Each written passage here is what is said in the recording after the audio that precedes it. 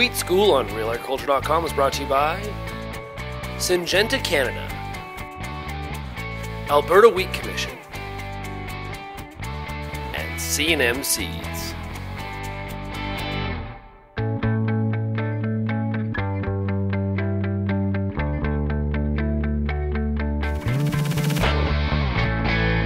Peter Johnson at Wheat Pete, RealAgriculture.com, and I'm in one of my favorite places in the world, a wheat field.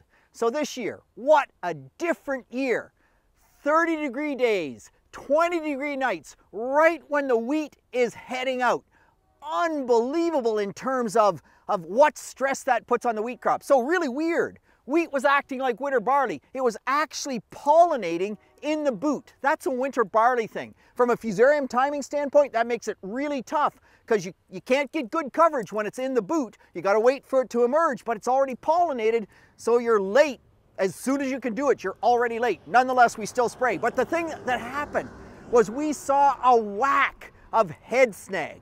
And so I get calls on head snag every year. We see it every year. Some varieties much worse for it than others. Branson's an excellent variety, but boy, is it genetically prone to head snag. So what about head snag? So we have a perfect example right here. So head snag, what's the impact? And I always say it looks way worse than it is. So this head, quite clearly, it's snagged. It came out the side of the boot. We got this big bend in the rachis, that stem inside the head. And what happens is that collar, it's just growing so fast with that big heat that we had. The head was coming up faster than the collar could release. That collar, the ligule, and the auricles, they hang on to that head. It bounces out the side. Is it a big deal? Well, let's think about this for a minute.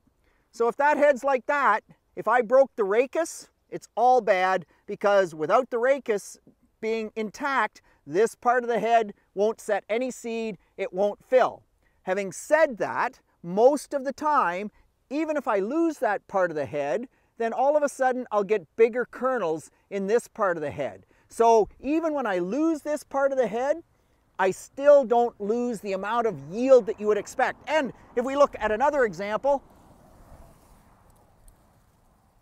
look at this one. Yeah, it got snagged, and it's really twisted up, but that rachis didn't break. So there's no yield loss to speak of whatsoever there. So when you see this, it always looks horrendous. I always get these calls. Is it related to the fungicide, herbicide? I get guys put on a T2 fungicide, herbicide. They say that's what caused it. Yeah, it might once in a while have an impact, but it's pretty small. It's genetics and it's weather. It's one of the weird things about wheat. At the end of the day, it's simply not a very big deal.